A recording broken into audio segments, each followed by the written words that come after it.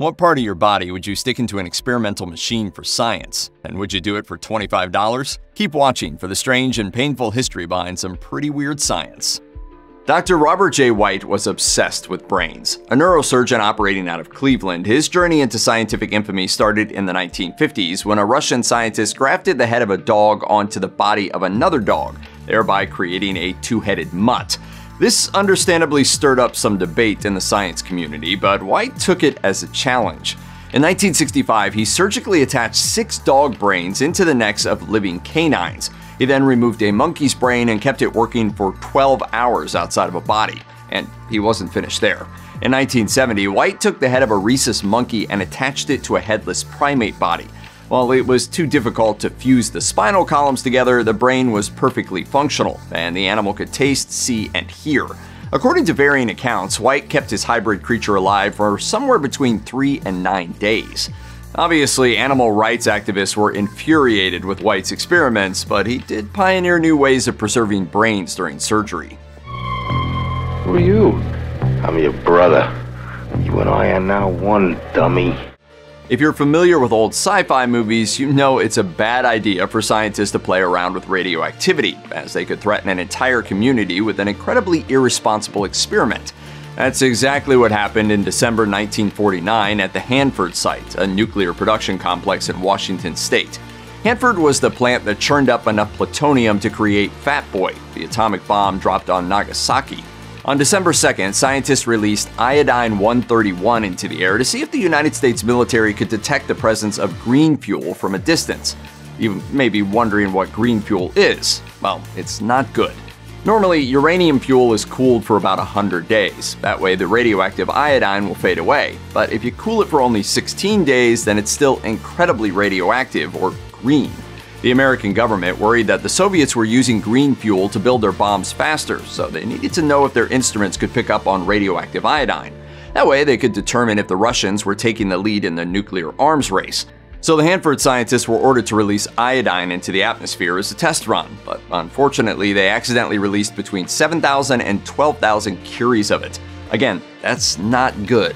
For perspective, the 3 Mile Island nuclear power plant accident released only about 24 curies at most. Making matters worse, the weather was less than ideal on that December day, and the iodine spread over 200 miles.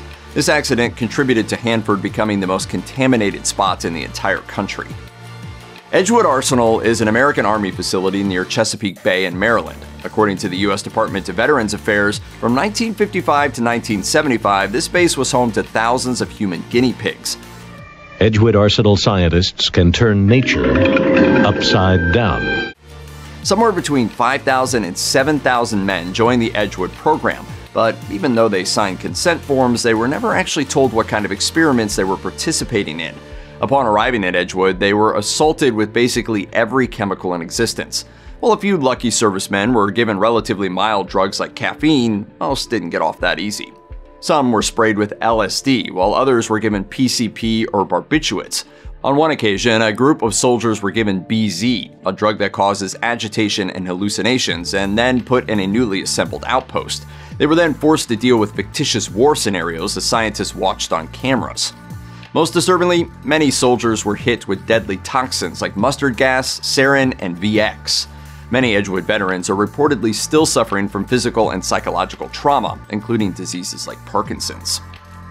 From 1978 to 1996, Ted Kaczynski sent 16 explosive devices to universities, airports, and unsuspecting citizens across the country.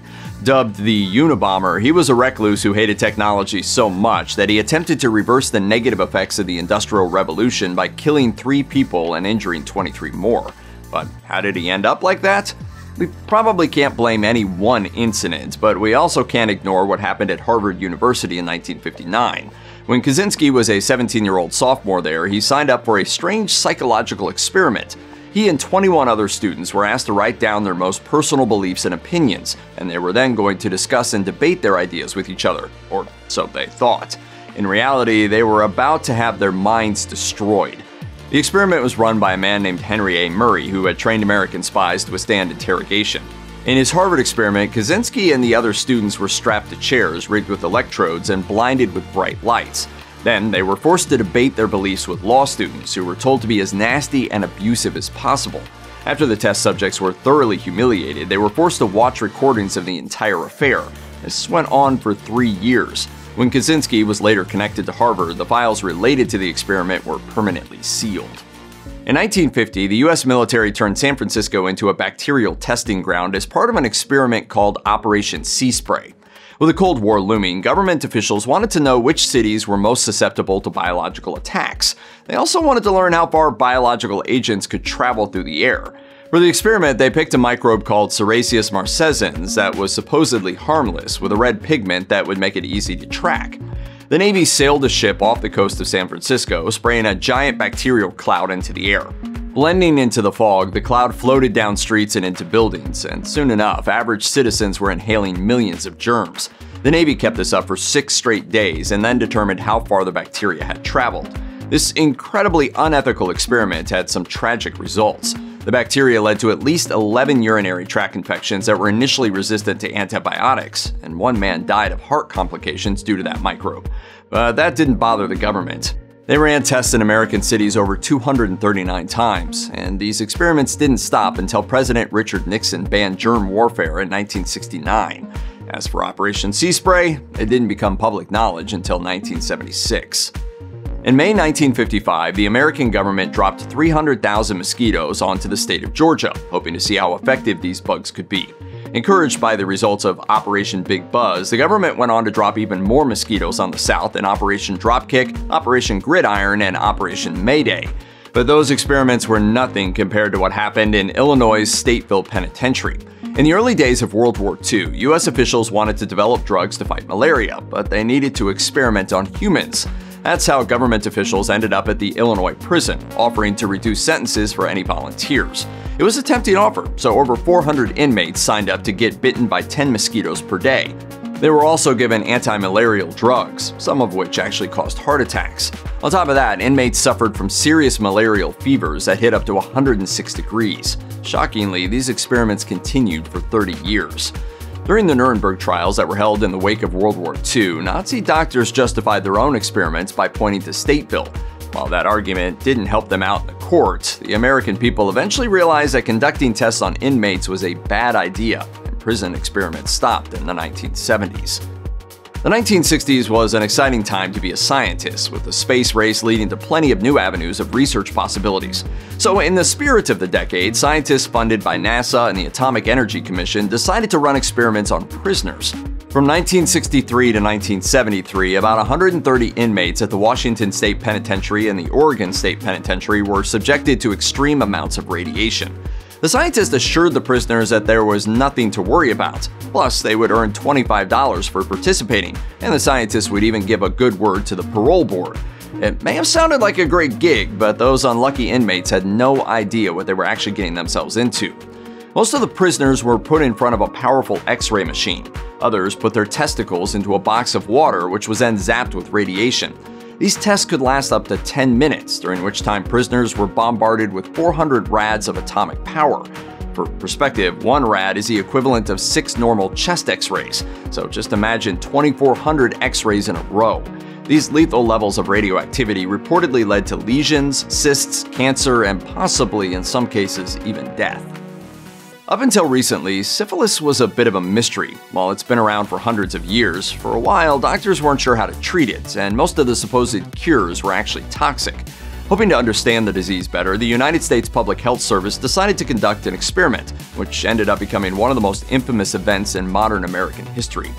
In the early 1930s, the PHS teamed up with the Tuskegee Institute, a black college in Macon County, Alabama, to study syphilis among African American men. The plan was to observe patients for 9 months and then try to make them better, or at least that's what the PHS claimed. In reality, the plan was much more sinister. 600 black men took part in the Tuskegee experiment, 399 with syphilis and 201 without. They were lured in with the promise of free medical treatment for a variety of illnesses, but even after they were examined by doctors, none of the patients were told they had syphilis. They were also tricked into undergoing painful spinal taps. Then, in the 40s, scientists realized that penicillin was incredibly effective in treating syphilis, but the PHS never offered the antibiotic to the sick men. That would have ruined their experiment and prevented future observations. Thanks to the Tuskegee experiments, nearly 130 men died and at least 40 patients passed the disease to their wives. 19 children were born with the illness, and research has demonstrated that thanks to the experiment, many African Americans are now distrustful of doctors and the American healthcare system overall. The PHS was exposed in 1972, and decades later, President Bill Clinton apologized on behalf of the nation. The PHS eventually paid $9 million to their victims. If you visit South Carolina or Alabama, you might spot a statue of 19th century Dr. J. Marion Sims. He's possibly one of the most important physicians in history. In 1855, he founded the first women's hospital in America. He was the president of the American Medical Association, and he's also known as the father of modern gynecology. Back in the 1800s, women often suffered from devastating ailments known as fistulas, with one variety being called vestovaginal fistula, which tended to occur after a rough childbirth. In layman's terms, a fistula is a connection between two body parts that isn't supposed to be there. In this case, an opening between a woman's bladder and her vagina. This was painful, dangerous, and led to urinary incontinence. But this is no longer a problem in most countries thanks to Sims, as he figured out the best way to correct this problem. But the way he discovered this particular procedure is incredibly troubling. He needed to practice his surgical techniques on actual human beings, so he bought or rented slaves. He subjected 10 women to his experimental operations. They went under the knife without any anesthesia, as Sims believed that black women didn't feel pain. Sims would also invite other male physicians to watch the surgeries, and there were a lot of surgeries.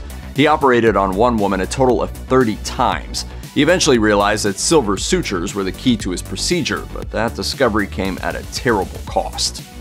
Check out one of our newest videos right here. Plus, even more grunge videos about creepy stuff are coming soon. Subscribe to our YouTube channel and hit the bell so you don't miss a single one.